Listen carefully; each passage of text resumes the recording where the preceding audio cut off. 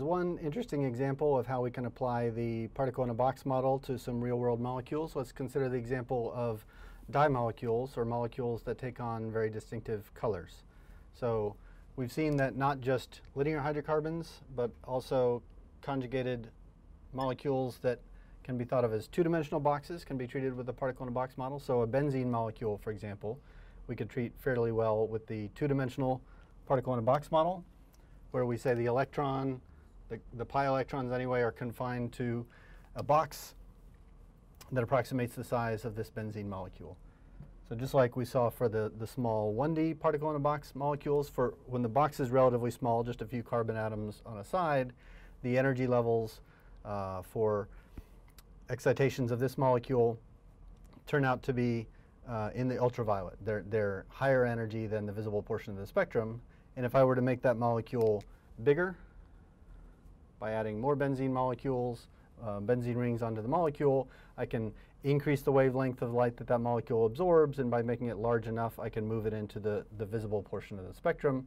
And then by changing the size of the molecule, I can affect what colors of light it absorbs and what colors it doesn't absorb, and therefore what color the molecule appears to be.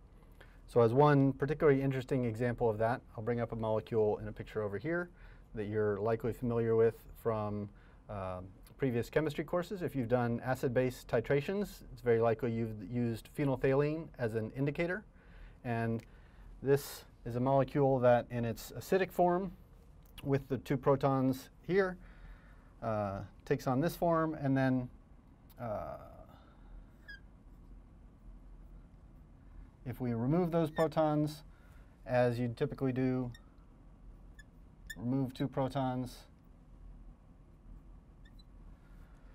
as you do if you titrate with hydroxide, for example, you can form this more basic form of the molecule. And so the molecules are distinct, have distinct structure in their acidic and basic forms. And what's interesting about them from the point of view of the particle in a box is here we see, for example, a conjugated portion of the molecule, a benzene ring, not conjugated with the rest of the molecule.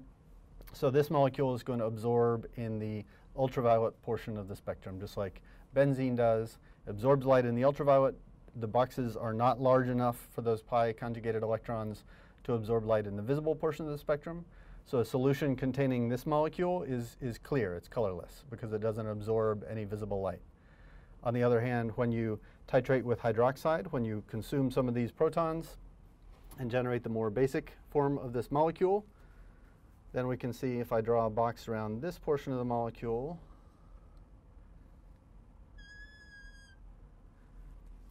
this portion is now all conjugated because we have alternating double, single, double bonds, and it's planar. So the two-dimensional box in which these pi conjugated electrons are confined within is larger than it used to be, and it's pushed just large enough now that it absorbs in the highest energy portion of the visible spectrum. So it absorbs a little bit of the violet portion of the spectrum, and as a result, the color of this molecule ends up looking pink, or the color that it reflects is a little bit tinged toward the red side of the spectrum because it absorbs a little bit on the violet side of the spectrum. So the reason phenolphthalein is such a good acid-base indicator is because it undergoes a color change when it changes from its acidic to its basic form, and the reason for that is essentially because the size of the box that the conjugated electrons are confined to changes, and as we've seen from the energy levels of those particle in a box energy levels, changing the size of the box changes the energy levels and changes the wavelength of the light that gets absorbed. So here's a great example of how a chemical reaction can change the way a molecule behaves as a particle in a box.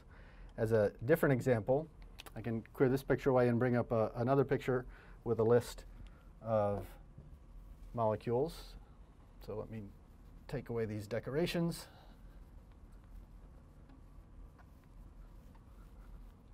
We can talk about this collection of molecules over on the right-hand side. And these are all dye molecules. These are molecules that could be used to dye clothes, for example. And the particular details of the molecules are not important other than the fact that the molecules have different colors as are indicated by their names.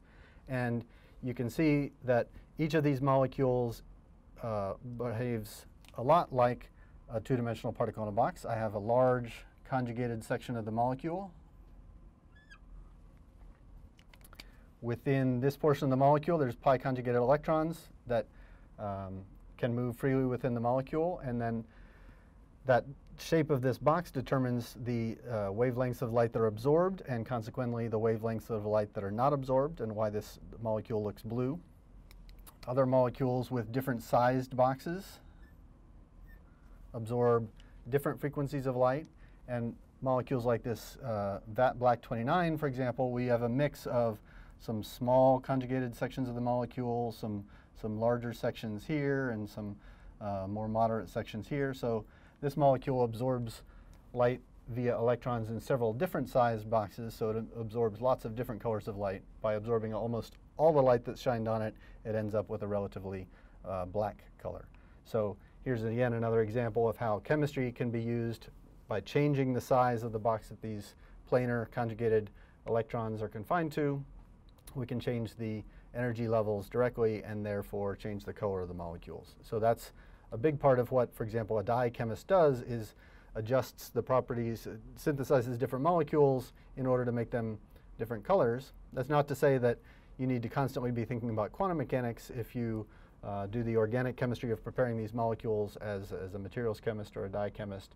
But it is helpful to be able to think about what should happen as you increase the size of a molecule. You should redshift the color of the light that gets absorbed.